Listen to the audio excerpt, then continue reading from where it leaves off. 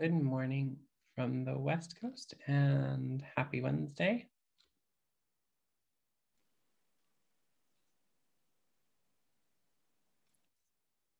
Good morning.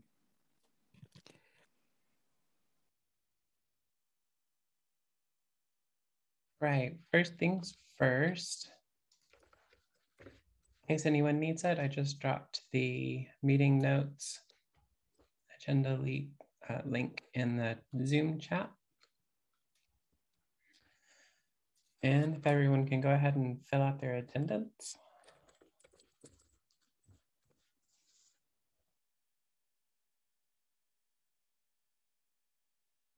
And I'm going to give everyone just another minute in case anyone else is joining. And I'm a little late getting my coffee this morning, so don't mind me.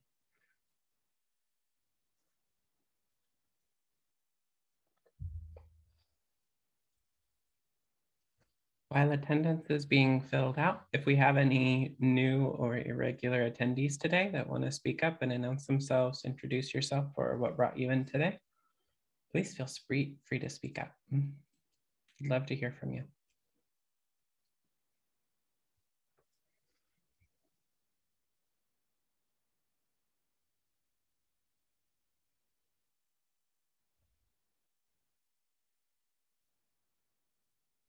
Looks like we have some good attendance today.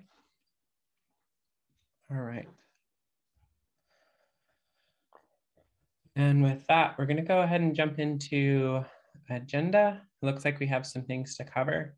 If anyone wants to add anything to the open floor or has a pull request or a bug or mailing list conversation that we need to dive into, please feel free to add that anytime during today's meeting.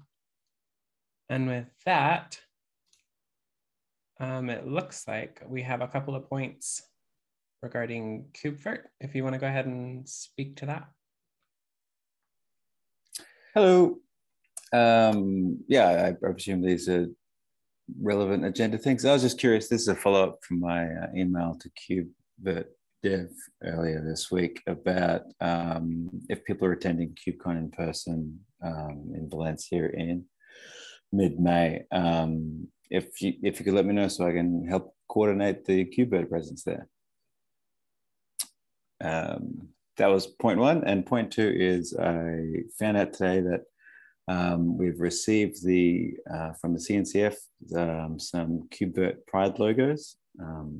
I don't yet know how to put them somewhere, but am I able to share my screen? Yeah, go for it. I'll turn it over to you. Okie dokie.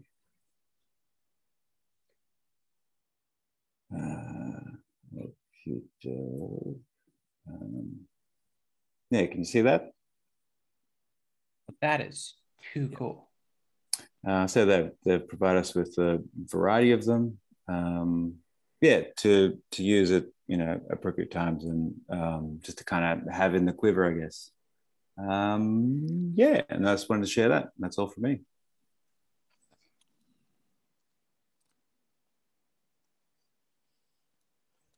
Go ahead and take over screen sharing back. Those are super cool. I need to get some of those.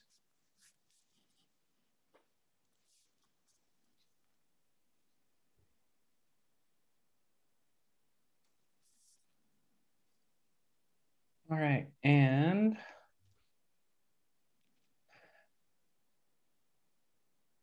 Jed, looks like you have some storage topics to cover. Hi, yes. Can you hear me okay? Yes, we can. Yeah, cool. So yeah, I've been thinking for a while about creating some kind of backend storage for VMs so that we can persist stuff on our side. I have two examples that I listed in the document. We may want to persist EFI firmware settings, and also what I'm currently working on, VGPM. If we want to enable the persistent TPM state, then we need to keep a file somewhere. And so in both cases, we need to keep like 2 or 3 files for each VM, very small files, like a few kilobytes. And so I was thinking about using a 1 megabyte PVC, which I think is the minimal size usually. And so, yeah, I'm going to write a design proposal for that. And I was wondering if anyone had concerns, suggestions, or other ideas. So what immediately comes to, can you hear me? Hi, Yeah. Roman here. Okay, right. So what immediately comes to my mind is that although you can request 1 megabyte on all search providers, many of them will still give you 1 gigabyte or gigabyte internally, because that's for many the smallest thing that they can allocate.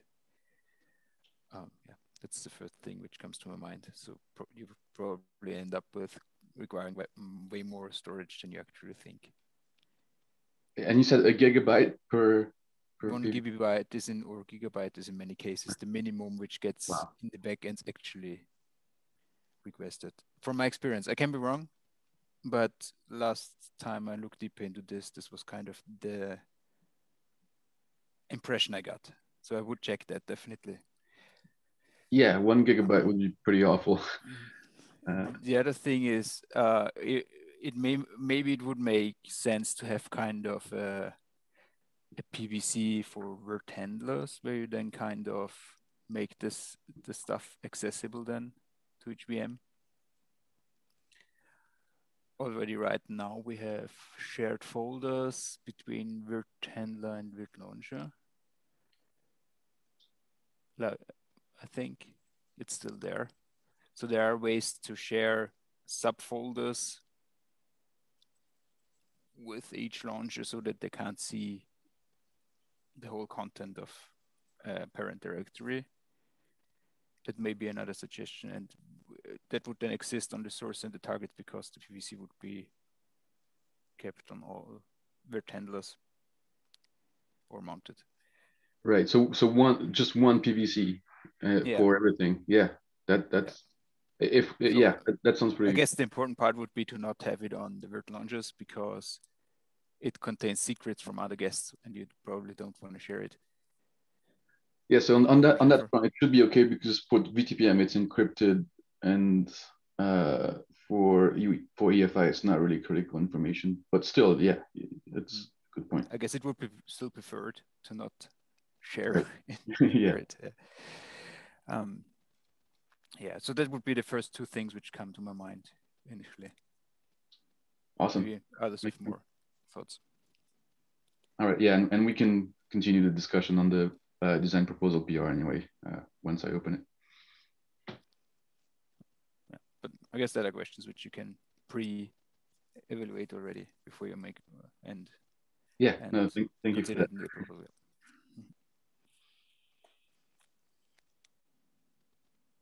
Oh, well, thank you for taking on the initiative as far as that goes. Looking forward to seeing the proposal. With that, again, I'm definitely inviting anyone who is on or newcomers to pull up any pull requests or bugs or anything like that they want extra attention on. I'm going to go ahead and jump into them just in case there's anything that stands out as needing attention.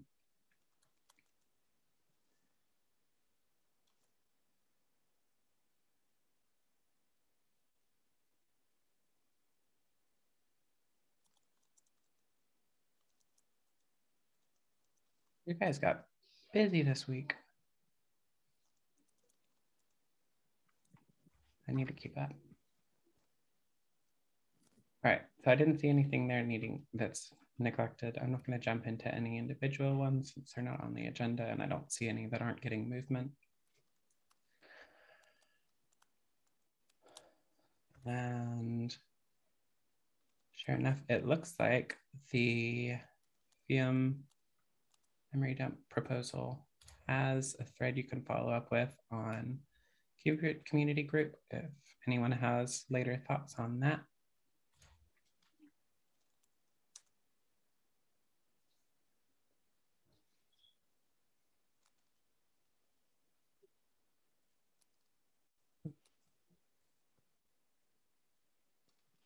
I think, Andrew, I I think hadn't read that yet. That's awesome.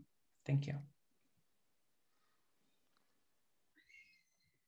And other than that, again, obviously helping be part of the KubeVirt voice and presence in conventions, especially, you know, KubeCon, like in case you haven't heard of it. Always a good time. I'm hoping to be at least at the US KubeCon this year. Fingers crossed, maybe I get to Spain.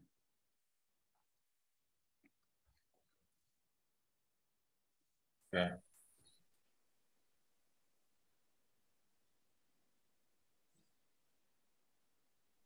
And if you do, let me know, please. All right.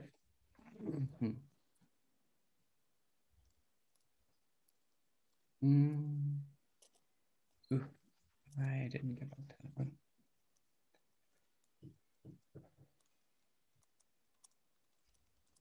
one. Do we need to get this one assigned if we're worried about an open vulnerability?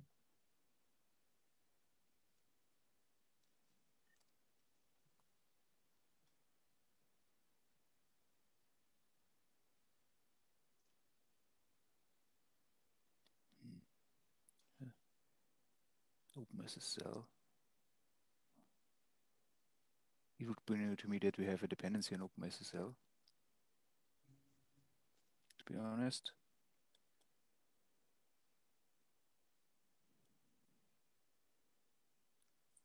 What is the number? 7403. Yeah, 7403.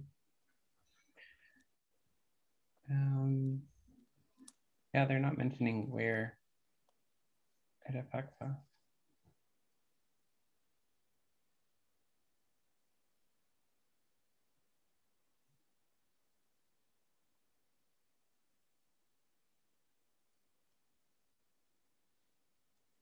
Function used when parsing certificate.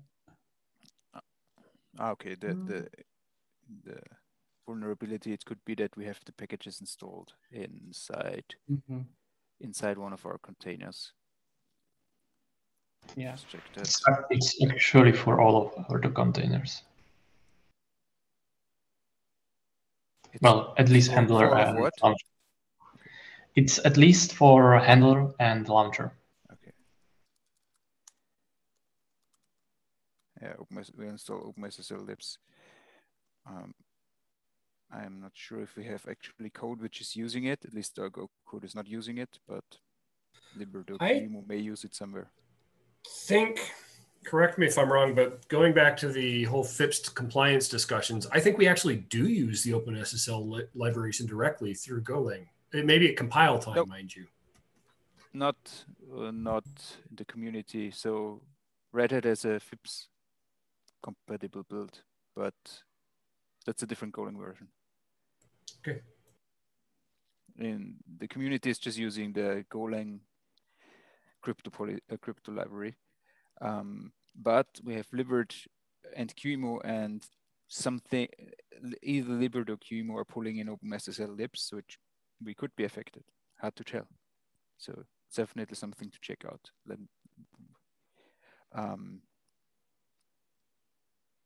I wonder if we have an update from Andrea of the RPM dependencies. Let me just check if that is updating this dependency too. If it is, we can at least add it as a fix. I'll have it in a second.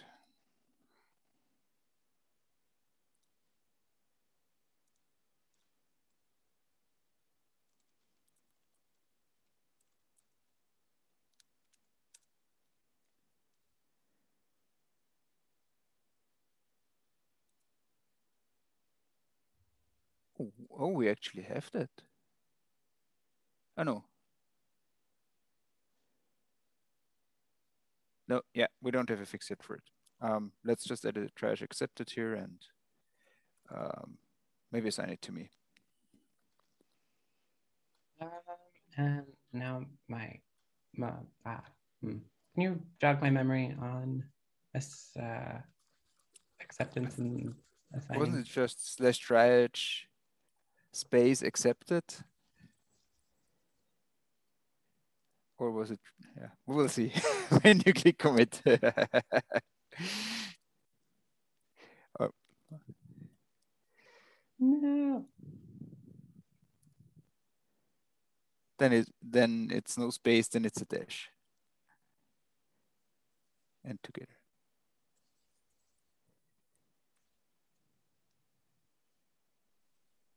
I'm failing miserably. I need my cheat sheet. I think that we are again have occurring GitHub issues. It can be that maybe just the webhook is not working at the moment or something like that. Okay. Okay. Yeah, that happens pretty frequent the last 2 or 3 days. Yeah, we are in a bad luck for CI the last couple of days already. Yeah, The plot to make me look bad. I'm kidding. It's not always about me, I know. Let me just edit manually. Okay. Let's see what we got here. And we have it. All right, I'm gonna look into that one. We'll be right on to it in a bit. Other than that, it looks like nothing else added to the agenda. So with that, I will go ahead and conclude. Please, please, please don't hesitate to speak up if you want to be involved in any of the con stuff. KubeCon, seriously, lots of fun. Say so, even if it's last minute and you're attending. And to everyone, thank you for joining us this morning. I keep saying morning like it's morning all the way around the world, and I apologize for thinking again that it's all about me. But we'll see you again here next week. Same time, same place. Okay. See you. Bye. Thank you for Thank you. Thank you. Just to add, for someone, there's always some morning, right? So yeah. There we go. I can just say good morning at all times of day, and technically I'll be right. I appreciate that perspective. Totally. See you. Bye.